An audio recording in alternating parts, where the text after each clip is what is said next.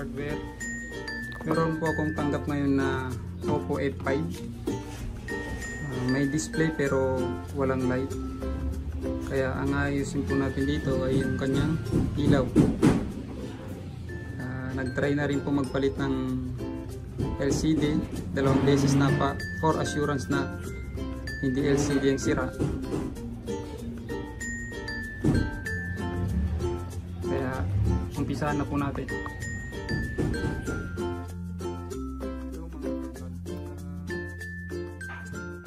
Kanina po yung video ko naputol. Hindi naman siya naputol pero akala ko kasi nagka-capture na yung video pero hindi pala nagka-capture, kay picture pala yung napindot ko, kaya akala ko video, pero ganun pa man papakita ko po yung tinanggal at pinalitan ko po ng parts. Ito po yung ang unit po ng model na to ay Oppo F5. Ang problema po ay may display pero walang ilaw. Pero pag titingnan natin, totally wala siyang display, parang naka-off. Ganyan po. Pero wala na pong board dyan. Ito na po yung board niya. Bali, ito po yung pinalitan natin dyan. Yan po.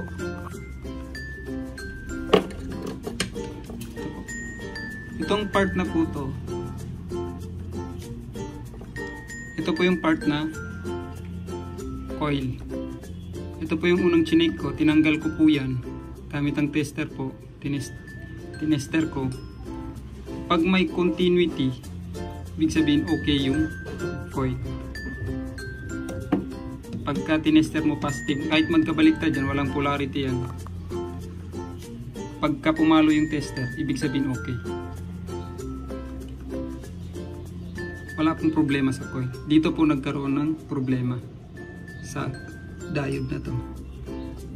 Yung diode na to kanina nung hindi pa napapalitan, pag tiningnan mo by physical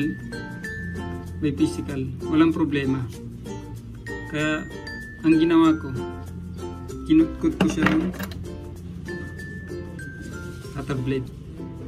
Pagka may problema, ang isa sa pinakamadaling technique na ginagawa ko, pagka may problema yung diode na yan, kinukutkot ko siya ng blade. Pagka may problema siya, madali siyang kutkutin.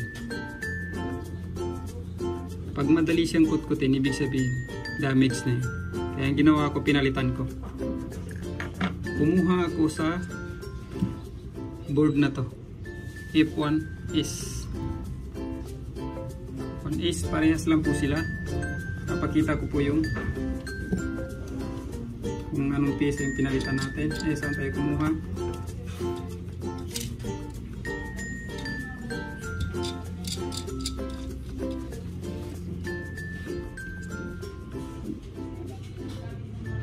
Ayan po.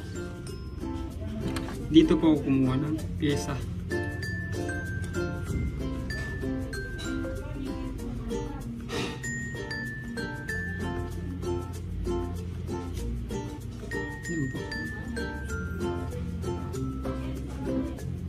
Ito yung coil niya, hindi ko na kinuha kasi okay naman yung coil ng F5. Ang kinuha ko lang yung diode.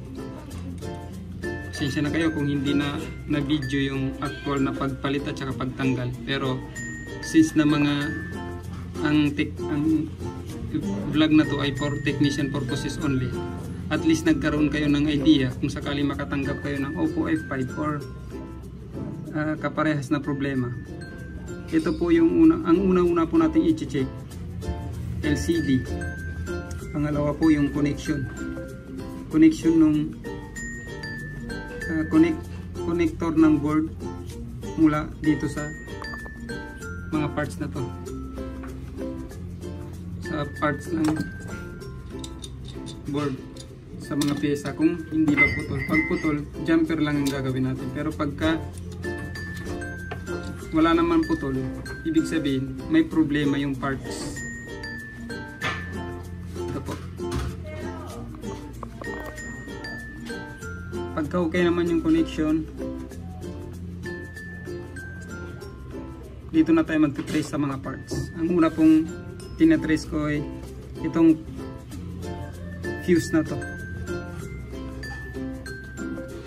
Wala rin po, kabilaan din to, pag tinester mo mal, okay. Pangalawa, ito, minsan mahirap siya tusukin ng tester, kaya kailangan mo siyang baklasin, tanggalin para ma-check kung okay yung parts.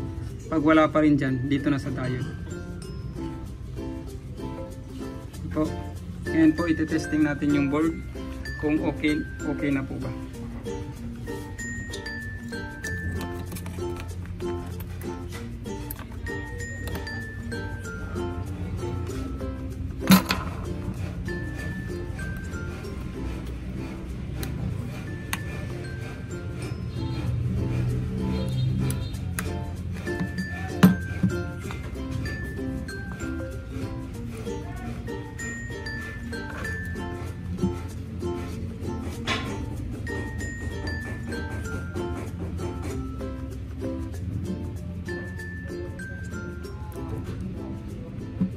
As you can see po, okay po yung ginawa natin.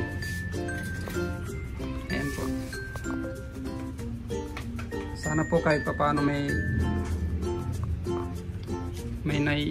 napulot po kayong tips. Sa may bandang baba po ng video na to, sa may kanan po, meron po diyang subscribe button. Papindot na lang po at automatic po na subscribe na kayo po. Supportahan niyo po ang aking vlog na to para po mas ganahan tayong gumawa ng mga tips and tricks sa ating industry. Hanggang dito na lang po yung video. Maraming salamat po.